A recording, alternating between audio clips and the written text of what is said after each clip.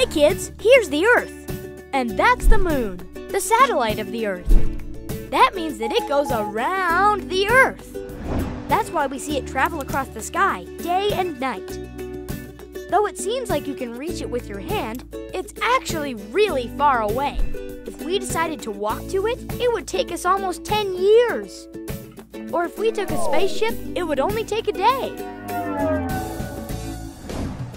The Earth is 80 times heavier than the Moon. But things on the Moon are 6 times lighter, so you can easily lift a cow or jump very high. Unlike the Earth, the Moon doesn't have any atmosphere, so it's a little weird there. There's no air, you can't hear sounds, and it gets freezing cold when in the shadow and steaming hot in the sunlight. But in spite of all those problems, the first human lunar colony is only 15 years away. You can come too if you want.